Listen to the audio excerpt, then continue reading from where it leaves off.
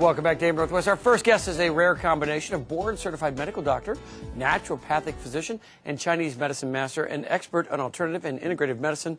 And here to talk to us about natural first aid for summer, we're happy to welcome back Dr. Daniel Newman. Nice to see you, my friend. Good to see you, Dave. Thanks. You know, I think a lot of people are embracing the more natural approach. It's easier.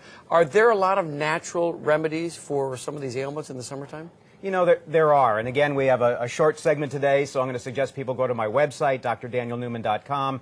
They can sign up for my free health newsletter and get monthly updates on things like that. Perfect. Well, let's talk about some specific things. Sunburn. A lot of people, even when they try to protect themselves, they maybe a little too much exposure, they get burns. What should they do? Well, hopefully we'll have a lot of opportunity for that this year. It's kind of questionable, but if you do get sunburned, then this plant, the aloe vera, is really the queen. In fact, they've done some randomized controlled studies where they recently found that using an aloe vera extract was more effective in promoting the healing of second-degree burns than silver sulfadiazine, which is what they usually use if you go to the emergency room.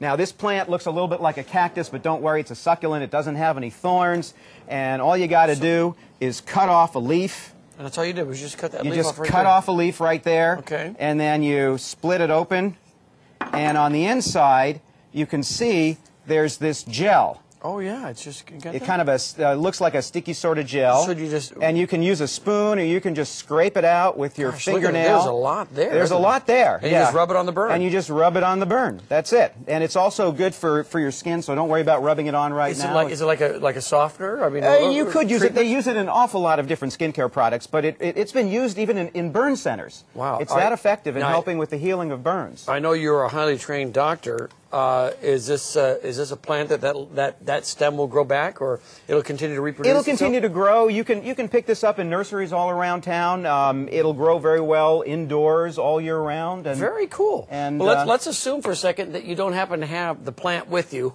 when you're at the beach. Are there aloe vera combinations you can use? Yeah, I suppose you wouldn't be taking this to the beach. You can get aloe vera extracts. If you're going to use it, you want to use something that's 99% organic aloe vera, so you're not getting a bunch of other junk in there that you don't really need. How often do you apply it to a sunburn? Well, it depends on how severe the burn is. If the burn is something that you're going to have a dressing on, then you're going to reapply it every time you change the dressing. If it's just what we call a first-degree burn where it turns red but it doesn't blister, then every time it starts to tighten up or bother you, you could put a little more on. So you could put it on several times a day. And you couldn't put too much on it? No, you're not going to, unless you drown in a vat of the stuff, you're not going to hurt yourself with aloe. What about bruises, sprains? People a little too overactive. What do you do for bruises and sprains? Well, one of the recommendations I have sounds very mundane, but it's ice, as quick as you can apply it. And if you don't have, ice cubes available, then frozen vegetables, frozen peas, frozen corn, that sort of thing.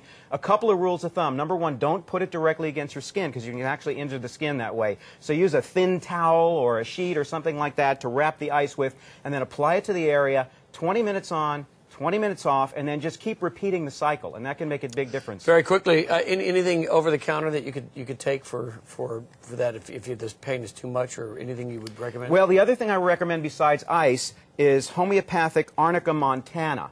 Now, this is a homeopathic remedy that's made from a plant. It actually does grow in mountainous regions throughout the United States and around the world. And studies on it have been mixed, but my experience has been that it can be quite helpful in decreasing the pain and swelling from bruises and injuries. I've even seen some spectacular results with more serious injuries. Awesome. And you were quite helpful. Thanks for coming in today. I want folks to know that thank you we've got very more much. information, too, on our website.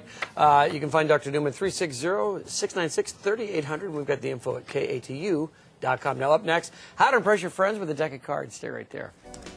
This is fascinating.